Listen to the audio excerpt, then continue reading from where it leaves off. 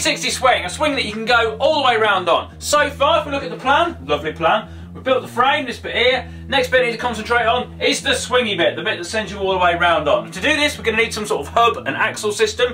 So I'm going to drill some holes in the top of the frame and then mount my axle, which is going to be a big solid bit of 50mm steel.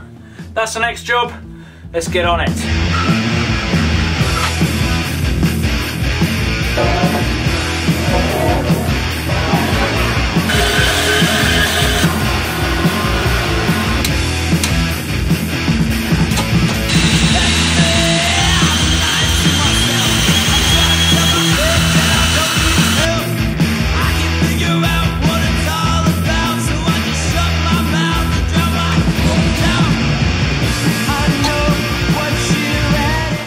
Have you got any more 50mm bright steel bar? Because I've just cut this one wrong.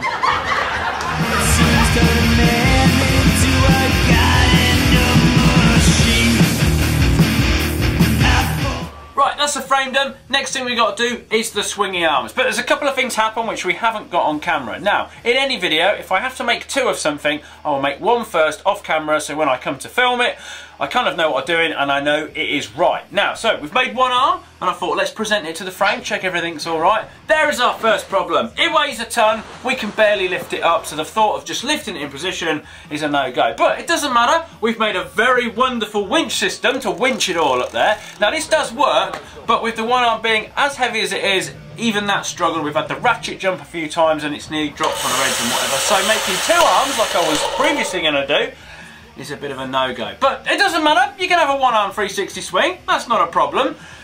Now the next thing we've got is if we're only using one arm, the height and the length we've got them, it's all starting to get a little bit flimsy. So what I'm going to suggest, we're going to just drop it down a tiny bit and then we'll try and stiffen up this one arm and then see how it goes, and then if that's not too bad then maybe we'll raise it back up. But that's what's going to happen. It's been a bit of a head destroyer, this one is, because I've been looking at this single arm, it's been flapping around and I've been like, ah, because I ain't been one of these before.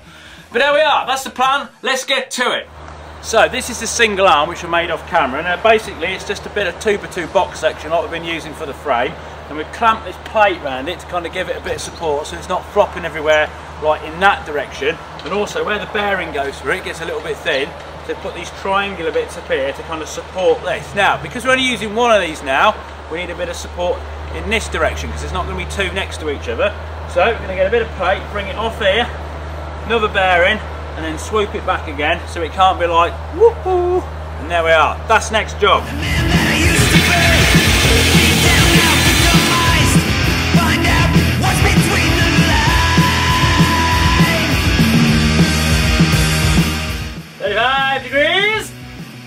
Nearly 35 degrees. A bit of tweaking, Sam, that's what you want, a bit of tweaking. That'll do.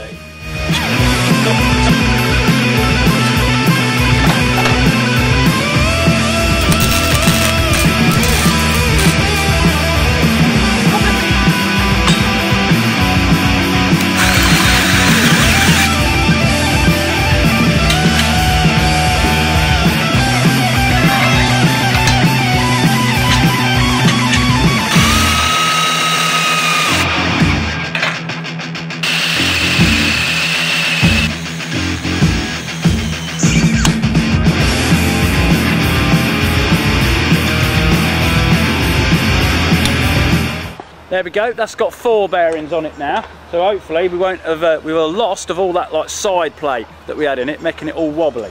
Now next job, I need some footrests and some things to grab hold of, and then a counterweight on the other end. Yep. Right, so the plan for the arms, we've cut them down a little bit, and then what we're going to do, if you can imagine we've got our arm coming off our bearing, we're going to get another bit and bolt it on the top, so it kind of, there's a bit of tape on here, let's take that off. So anyway, we've got our stubby bit sticking out our bearing, and we're going to bolt another bit on the top which will give it a little bit more strength, and then also if we do decide we want to make it a bit longer, we can kind of move it down. So we're going to put a load of bolts in it. Now the key to this is making sure the bolts are all equal distances apart, so we can unbolt it, move it down a couple of bolts, and the holes will all still match up, which is, you know, it's always a bit of an issue, isn't it, with garage engineering. So I have a plan. I've got this wonderful bit of 2-inch. I've drilled 2 holes for it, as dead in the centre as Colin can possibly make it, and then what we'll do, we'll put that on drill a hole, bolt it, pilot drill it, take it off, drill it again, and then move it along, bolt that one into the next one we've drilled, drill another one, move it along, bolt it, so they're all the same distance apart, and then when we unbolt the thing and slide it down, it should all bolt up and make sense. It's a lot of bolting and a lot of drilling. Fingers crossed it will work. In the good old days, before the rains came down, laughing over our beer with the world. Right, so I've got my bar, which we're going to bolt on. Now I need something to kind of stand and hold on to. So I'm thinking, I'm going to get some poles and make some foot pegs. We'll put them right down the end.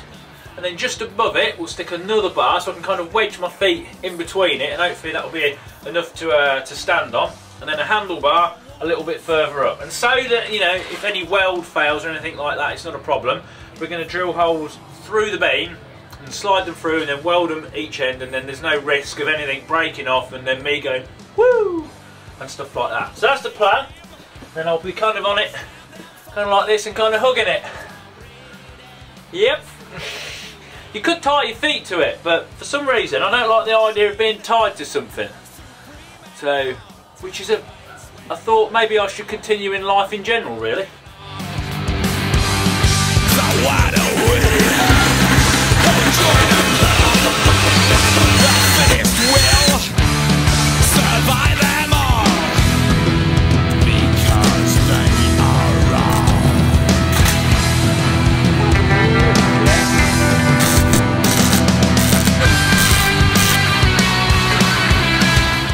That's that bit done.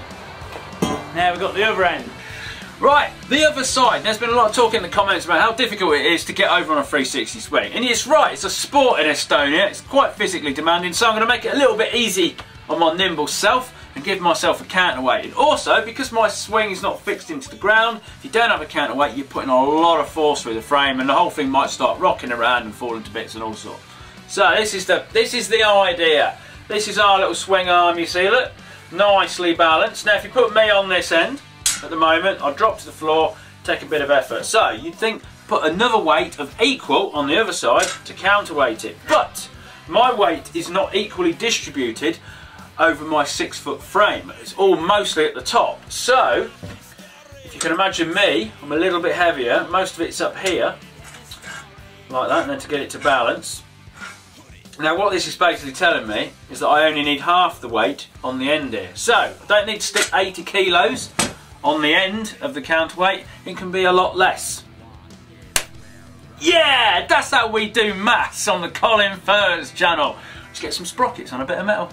So for my counterweight, I'm going to use a drum of water, because that way if it is too heavy we can drain a bit out. If it's not heavy enough we can stick another one on the other side and then just keep filling it up until we're happy. I mean, we might not want it to completely counterbalance us, it's just to make swinging that little bit easier. So I think we'll stick some little supports underneath, a bit on the top. That can sit on that one, and then we can stick that there and then put a Jubilee clip to fix it. A couple of other little plates the other side, and hopefully it won't fall off and it'll be on the head. Can be one. What if they're wrong?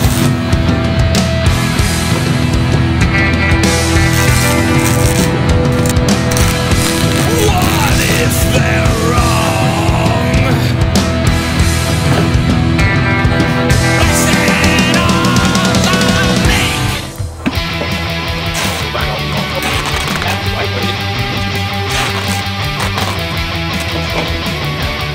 That's that. Bolt them onto the arm. Then, jack it all up.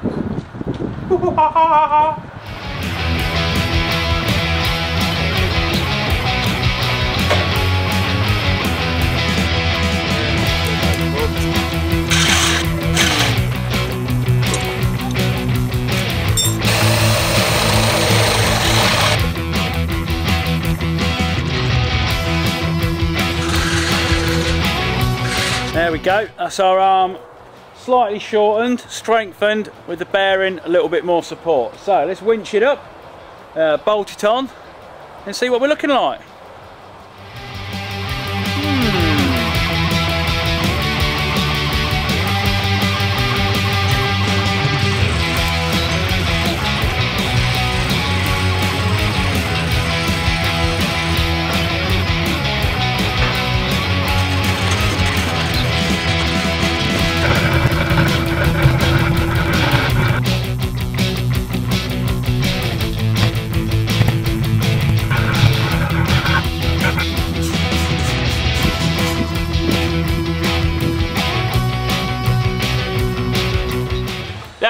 It's all finished. Now it's a lot stiffer now, so we can probably raise the axle back up to its near previous height.